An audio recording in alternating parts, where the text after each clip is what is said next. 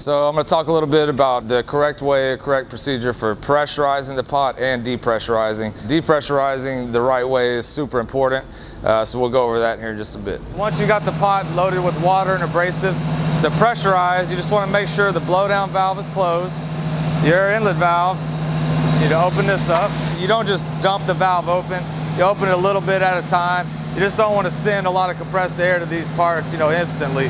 So it's just a safety thing. Just open it a little bit till you can go ahead and open it all the way up. At this point right now, we'd be ready to squeeze the trigger and start blasting. But I want to go over the shutdown procedure because it's a very important part of the whole thing, probably the most important part. If you were to go and shut the compressor off, what's going to happen, you don't have any more back pressure coming up to the pot. Let's just use 100 psi for instance.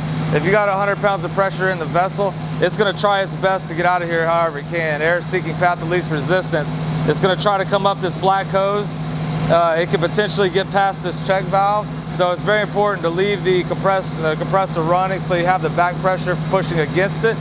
And what you'll want to do is close the air inlet valve, then open the blowdown valve.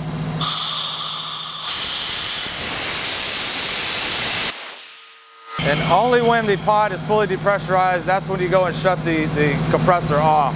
So I'm going to go ahead and shut the compressor off, then we'll explain a little bit more on the depressurizing part.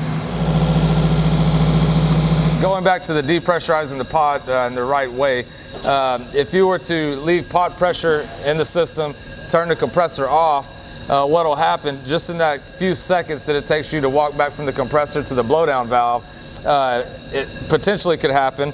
Air, water, and abrasive could go up the black hose the wrong way, just trying to get out as best it can or easy as it can.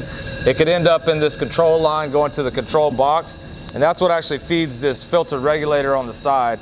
It's protection for your Parker valve that's inside of here. So shutting it down out of sequence could cause media, water, things like that to get inside the Parker valve and cause it to fail. So you just want to make sure you always leave the compressor going anytime you've got pressure in the pot. Always depressurize first and then turn your compressor off.